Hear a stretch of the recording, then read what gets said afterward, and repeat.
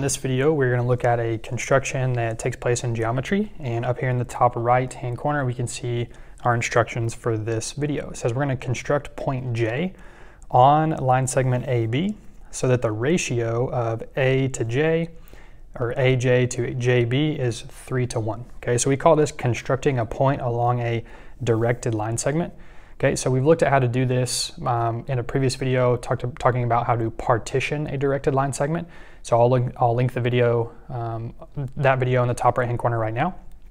And so let's go ahead and get started. So what we're going to need is our compass, some kind of writing utensil, and a straight edge. Okay, so what we're going to do is we're going to take our compass, and at the start you can open it however wide you want. I'm just going to open it this much, and we're going to take the needle of our compass and put it on A right here. And we're just going to make an arc, just a little line right there. We're going to keep our compass open the same amount, and we're going to do that 3 more times on this ray AC so that we can separate this segment or this ray into 4 congruent parts. Okay, so there's our second one, and there's our third one, and one more time, and there we go. Okay, so now we're going to label these. So we have A, B, C, so let's call this D, E, F, and G.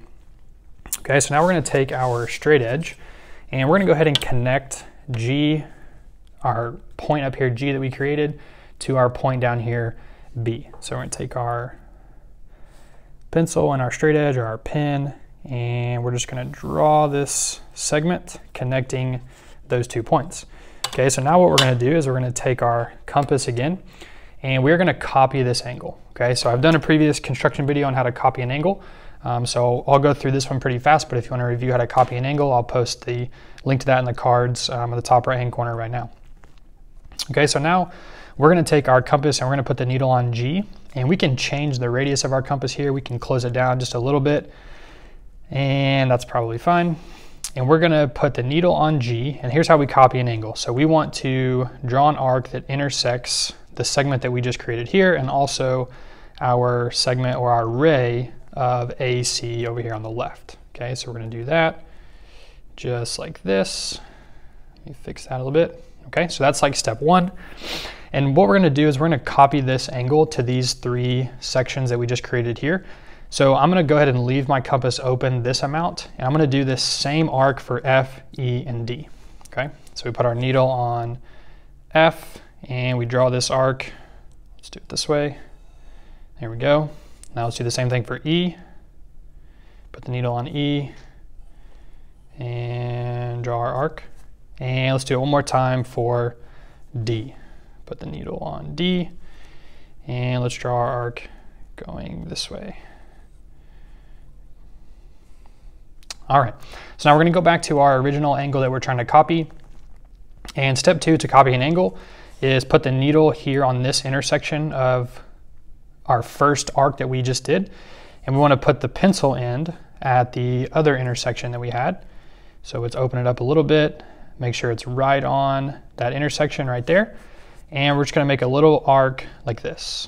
Okay, so now we're going to take that and we're going to put this down here on the second arc that we made, and we're going to make that same little arc right there, because this is allowing us now to see where F should connect to our opposite segment. So now we're going to do the same thing down here with this arc, and lastly we're going to do it for our final arc. Okay, so now we have copied angle AGB, and so now once we take our straight edge and we put the straight edge on vertex F up here, we're going to put our pen right there, and our marker is this intersection that we just created by copying the angle. So we're going to go ahead and get our ruler right there, and we're going to draw our segment all the way to segment AB. And we're going to do the same thing for this arc that we created here on E, and we're going to do the last one here on D. And there we go.